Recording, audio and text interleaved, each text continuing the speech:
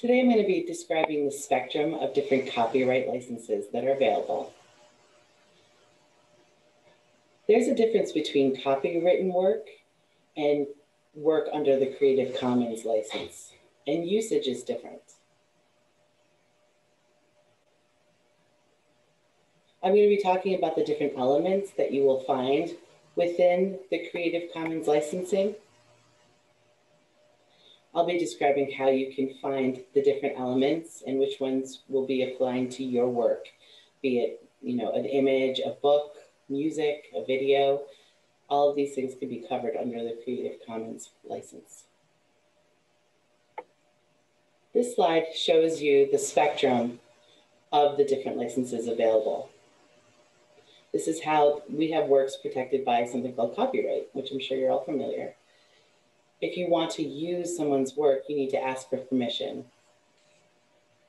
It is sometimes tough for people who want to use an original work and then add parts to it. They have to work within the confines of the copyright.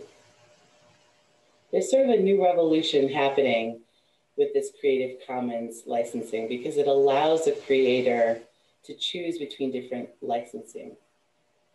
And that will also allow people to share and reuse their work without asking for permission.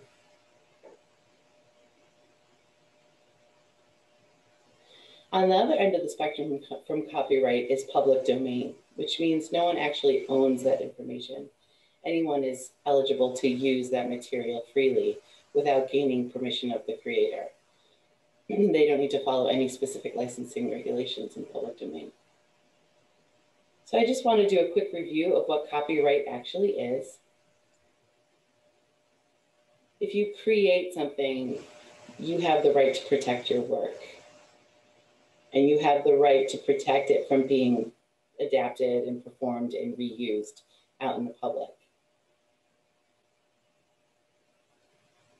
We have copyright laws to encourage people to create new works without the fear of someone stealing without giving credit or without any financial remuneration. So it's important that people feel their work can be created.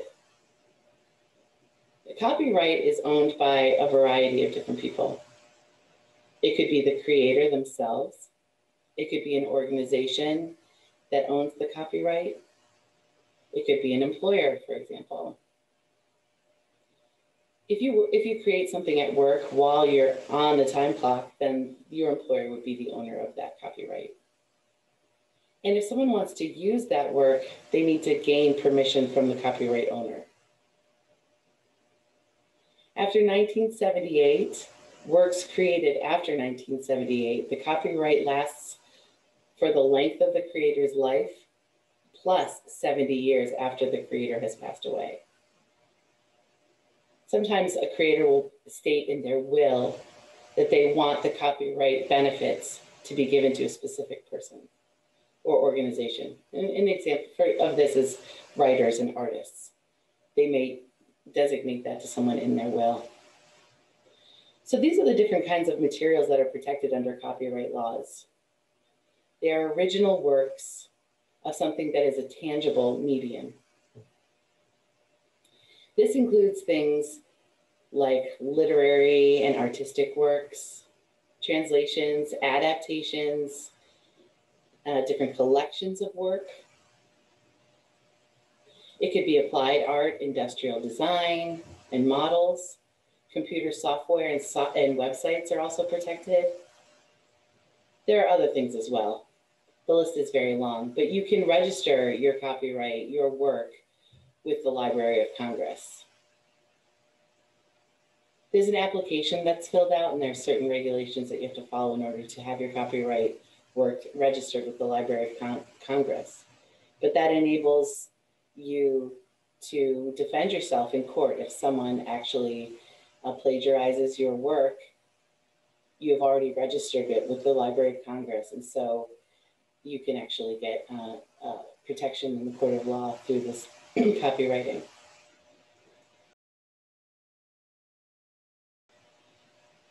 So Creative Commons has been established in a way to avoid these copyright issues. It's a way to save time and money and effort.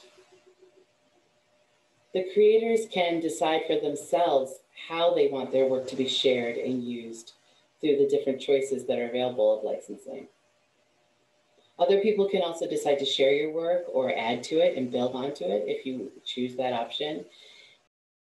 This new approach promotes openness, a collaboration, and a shared creativity. It helps with discoverability and dissemination of your work as well. Creative Commons works are more highly cited than other works. And this is because they're easier to find. We have at least 1.4 billion Creative Commons licensed work currently. Creative Commons is a nonprofit organization that's dedicated to building a globally accessible public commons of knowledge and culture. It's part of a movement that's been termed the copyleft movement. It's considered an alternative to the traditional copyright that we follow. This movement supplies licenses to creators and allows them to share their work more openly. These licenses work within the existing copyright laws that we have. And there are about 6 Creative Commons licenses that only apply to works that are copyrighted currently. There's no registration needed to be a part of this.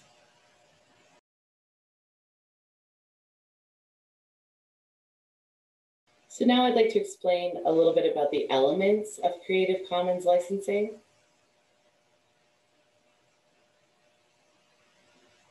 As you can see by this icon, it says CC-BY attribution. This means that you need to give credit to the original creator, or you need to cite the original creator when you borrow or share their work. It's part of all 6 of the Creative Commons licenses. It's the most common one that we see, and you need to show gratitude and give credit where credit is due. This picture is the symbol used for non-commercial use. Means that it can only be for non-commercial work. It can't be used for promotion. And you can't sell and gain any income from this license. And it's based on the use. It's not based on the user. Another element, here you see the equal sign, means no derivatives. I mean, you cannot create an adaptation without permission. It is permissible to make small changes, like changing the formatting or making minor changes like spelling, but you can't do anything that would actually alter the nature of the work. This one is called Share Alike. Any adaptation made to the work needs to be shared in this Shared Alike license. In the creation of a new work, it incorporates a Share Alike work, a similar license to the liberal license of CC-BY, and they are used in conjunction. So here you can see all 6 of the Creative Commons license, and they're listed by symbol. If you see this symbol, it means that you only need to give a citation or credit to the original creator. If you see these symbols together, it means you need to give attribution or cite them and also share alike without making any changes to the original work.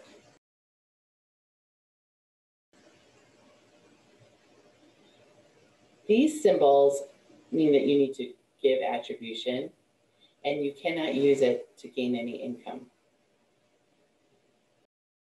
If you see these, it means that you must give attribution, but you cannot make any adaptations to the work.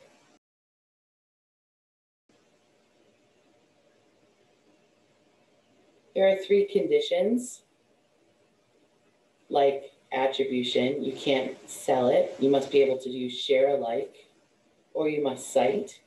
You cannot gain an income from it. You can't make any adaptations to the material. And lastly, there's public domain. These are works that are not protected under any sort of copyright. Copyright is waived or it's been expired. So this means that you cannot use a Creative Commons license because it's public domain and everyone is equally able to access it. You'll see this image has a particular box around it. That allows individuals to identify that something is housed within the public domain. It's typically applicable to older works. It's commonly used by cultural heritage institutions, places like archives, museums, and libraries. This image is not a license.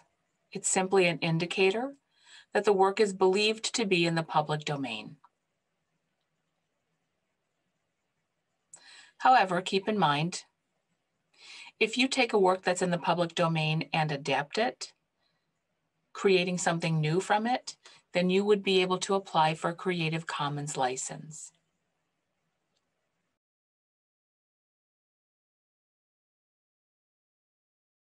Sometimes you'll see two other types of notations that indicate a work is available within the public domain.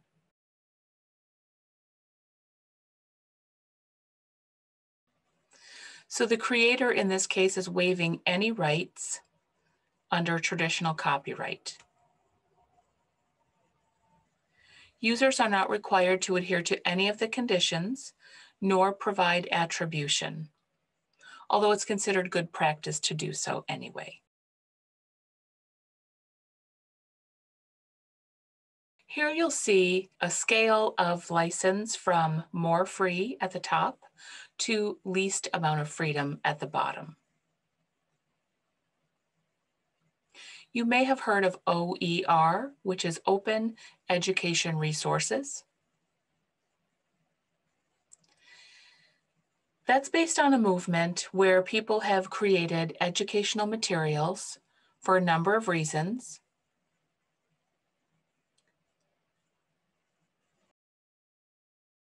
Things like textbooks have become very expensive in recent years. And open educational resources would allow instructors to modify materials for use in their classes by their students. And this could be very beneficial for those of us who teach deaf and hard of hearing students. So you may want to look into some of the OER resources. Fair use applies to Creative Commons works in the same way that copyright does. So you can use a small part of a Creative Commons piece of work without following the license if it falls under the fair use aspect. And here's a link that will allow you to find a form to determine if a piece of work is applicable to the fair use under Creative Commons. And you can take a look at that later because I'll be sharing the PowerPoint with all of the links in it.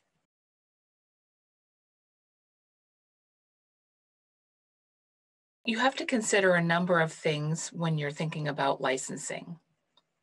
So you have to own the copyright of your work in order to apply for a Creative Commons license. You have to make sure you're not using the work of another person. Work that's created by an employee during the course of their employment while they're on the clock is typically owned by the employing company. Creative Commons licenses, once they're obtained, are irrevocable. So they stay in place forever.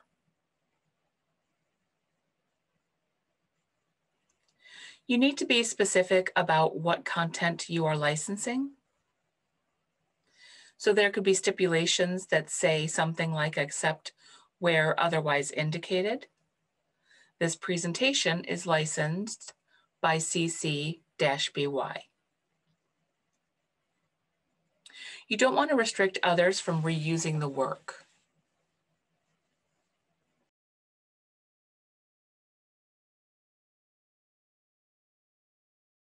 Especially if that prevents them from using the work if the license permits it. So file formats and digital logs would not be permissible.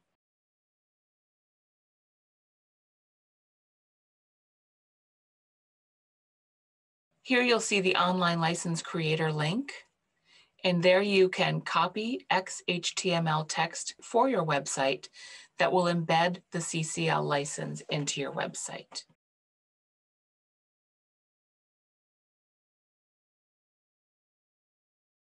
So here I put together an example of how a Creative Commons works in everyday usage. Say you have Ava, who takes a photograph of her pet, her cat in particular, surrounded by flowers. She decides to upload that to Flickr using a Creative Commons license, which would allow anyone to use the photograph and make changes to it, as long as Ava, the original creator, is given credit.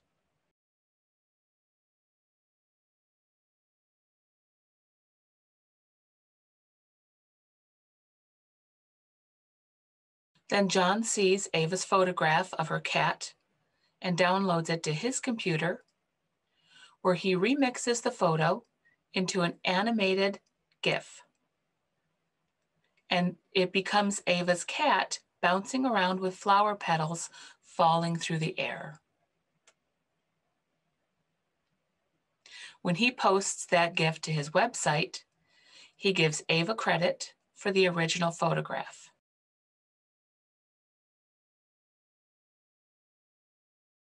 Linking to both her Flickr account and to the Creative Commons license that she has chosen for her work.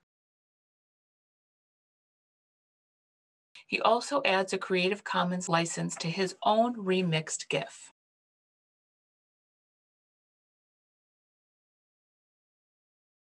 From there, you'll see Sue has written a short piece of music that she plans to post on her own YouTube channel. She sees John's GIF of the bouncing cat with flowers and decides to use it in the background video with her piece of music. She posts her song on YouTube with the animated GIF playing for the video and gives proper credit to both John and Ava.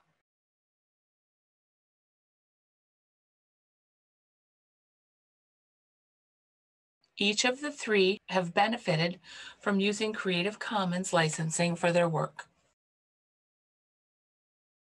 Now, Sue also applies a Creative Commons license to her third piece of work.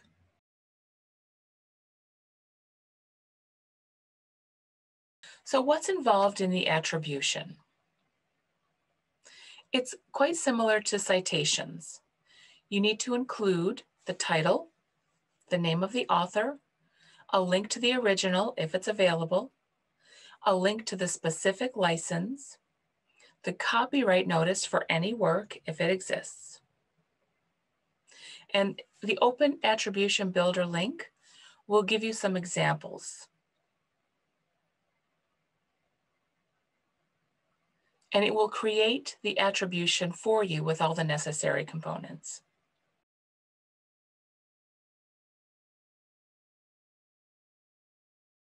Now I'd like to talk a little bit about what's considered adapted or derivative works. Adaptation means creating something new from an original, copyrighted piece of work. And the resulting work is based on or derived from the original. So for example, it could be a film based on a book. It could be a translation of a book from one language to another. which we probably do quite a bit here at NTID. It could be an open book chapter that weaves together multiple open resources. It could be syncing a musical work with a moving image.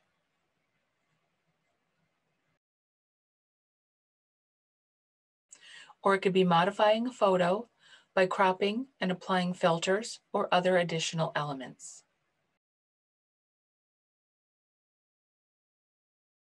Here's an example of an image adaptation.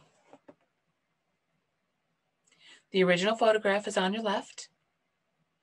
The adaptation is on the right. The reason it's an adaptation is because it was a change to the original photograph. It was zoomed up, larger, and cropped. In addition to that, there was some text added to the photo. So how would you license an attribute correctly for this adaptation? The easiest thing would be to look at the original Creative Commons license, which is a BY SA 2.0. So the original creator would choose that license, and then you'll see below the proper way to credit that. Deer Tick Close-Up by Professor X is licensed under CC BY-SA 4.0. It is a derivative of the title of the image used under CC BY-SA 2.0. Here's another example of an adaptation that a professor has prepared readings for his class, Ways to Prevent Lyme Disease. He's cut and pasted content from a number of OER, open educational resources, and woven them together to create a new piece of work. That is an example of an adaptation or a remix. So how would this professor then properly license and attribute this remix? You'll see the title, Preventing Lyme Disease by Professor X, under CC BY NCSA 4.0 is a derivative of, and then each of the articles is listed. I'd like to explain a little bit about what is not considered adapted or a derivative works. If you make any changes to something that is of a technical nature, like format shifting or converting from digital format to a physical copy, that's not considered adaptive or derivative. Things like fixing spelling or punctuation errors. Reproducing and putting Creative Commons works together within a collection. For example, compiling essays with different authors. You could also have an image with text on a blog or a PowerPoint or an article. And also using an excerpt of someone's work that shows a new idea and also provides examples. It's not building a new original work in this case. It's just adding to a work from an excerpt. An example of this would be collections. There may be a professor who is teaching a course about different diseases like Lyme disease and has made a collection from several articles that she has found. And she wants her entire class to be able to read them. So there would be an introduction for each article. This would be labeled as a collection. So the teacher would have to cite that collection of articles. She would say the hosts of tick disease, ticks carrying Lyme disease, spirochete, course packet by Professor X is licensed under CC BY 4.0. This excludes the third-party readings in the packet, which are licensed individually. So here you can see is an example with an image, and there's a caption, and this is something that the professor may want to use and show during her class.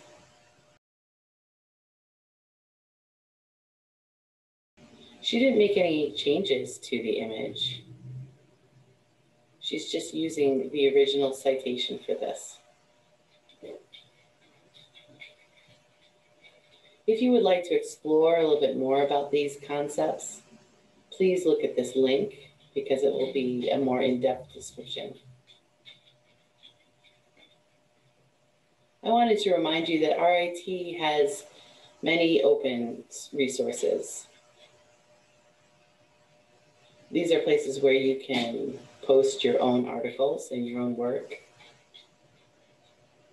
This is an opportunity for the rest of the world to have access to your work. There's RIT Scholar Works. There's open access journals at RIT and open access books at RIT. And these are links that allow people to see our work throughout the community. There are many places that you can go to find different images, different videos, articles, and books.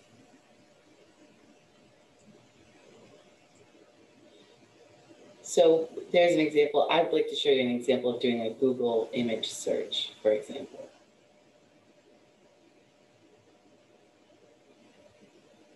Imagine I'm looking for an image of a tiger. I'm going to show you how I would search for images of a tiger.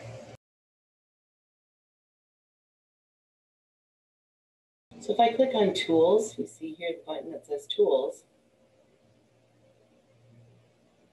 As you can see, it says Usage Rights. If I click on this drop down, I can click on Creative Commons license. And these will be all the images that are covered under the Creative Commons license.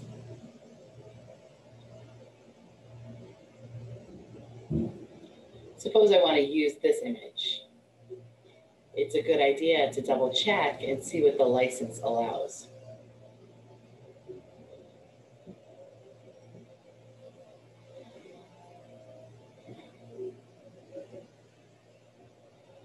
Here you can see a description of the license. It says you are free to share and remix this image as long as you cite and share alike.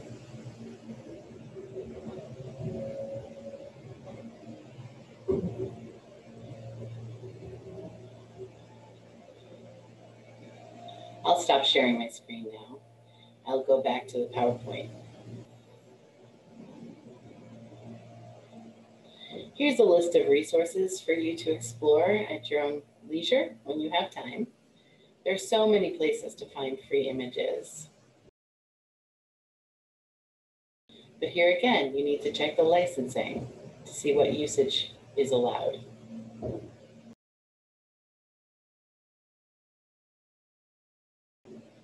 There are also free art images. And here is the educational materials I was speaking of before. You can find free articles and books on these links, as well as Creative Commons videos. And here is a list of music. I'd like to thank all of you for your attendance today. I hope that I've given you some new and interesting things to think about with regard to open education resources and ways that you can utilize them in your teaching. Thanks, everyone. Bye-bye now.